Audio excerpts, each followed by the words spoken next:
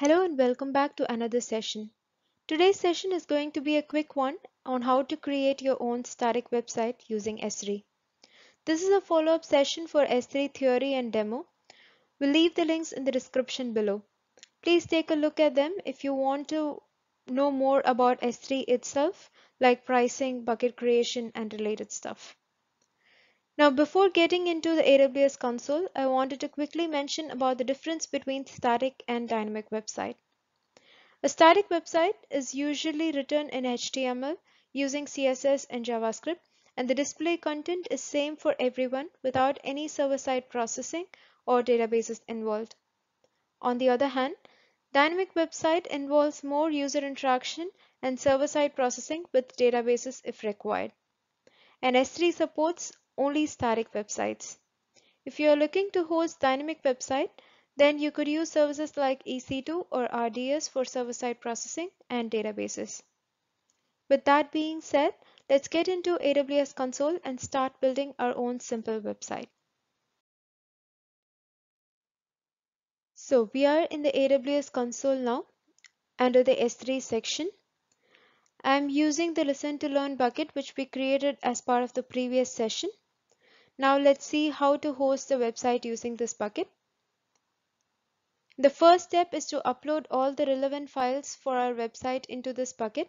So let's quickly do that. Click on Upload and select the files that you want to upload. In this case, I just have three files: the index page, the second page, and an error page. It's all HTML files. And once you added the selected files, you can upload them by simply clicking on Upload. Okay, we have uploaded the files now. The next step is to make your bucket public, which allows everyone to access your website. You can do this by three ways. One is by setting the permission for each object individually, which is time consuming, or set the permissions at the bucket level or even at the account level.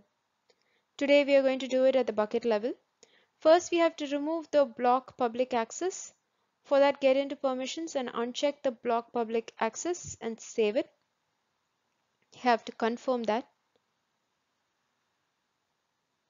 Now, if you take a look at the bucket access, it says objects can be public. However, they are not public yet. To make them public, we have to set the bucket policy. We are going to generate our own new bucket policy, which allows the objects within the bucket to be made public. So for that, you have to click on Edit the Bucket Policy. And we are going to generate the bucket policy using a policy generator. So I'm going to select S3 bucket policy, and the effect is going to be allow, as we are going to allow access. And the principal in this case is going to be star, which represents everyone. And the action is going to be get object.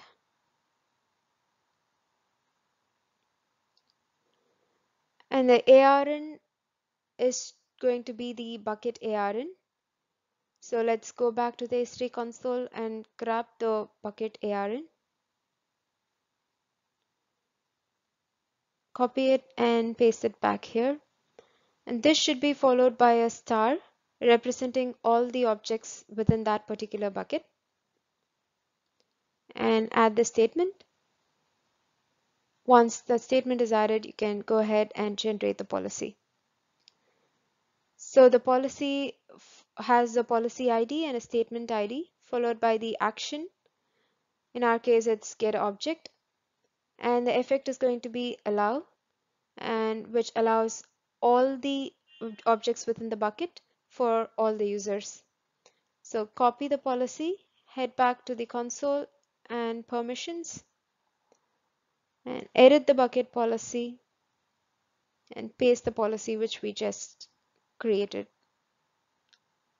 Save the changes.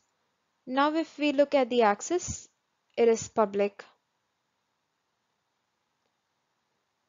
So we can go ahead and create our own website. So go to properties, and there will be an option to enable static website hosting. So right now notice that it is disabled. So let's edit that and enable it.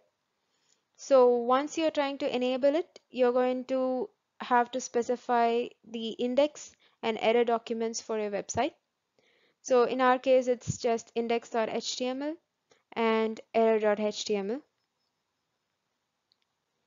And once that is specified, you can save the setting.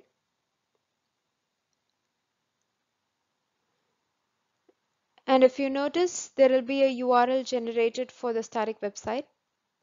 And you can share this URL as your website's URL. So if we click on this, you can see the content of your website. So this is the index page, which has a link for the second page of our website. So this is the second page. So that's it. We have our own website. And if in case an error occurs, say for example, the second page is deleted for some reason by mistake from your bucket, then it displays the error page. So let's do that quickly and see what happens. So I'm deleting the second page here. And once deleted, let's go back to the website. Before that, let's just check if the object is actually deleted. Let's go back to objects and see that the second page is removed. So if we go back now and click on the click here thing, then instead of getting into second page, it redirects us to an error page. So it's very simple. Hope you guys found it useful. If there are any questions, please leave them in the comments below. We'll see you soon in the next video. Thank you.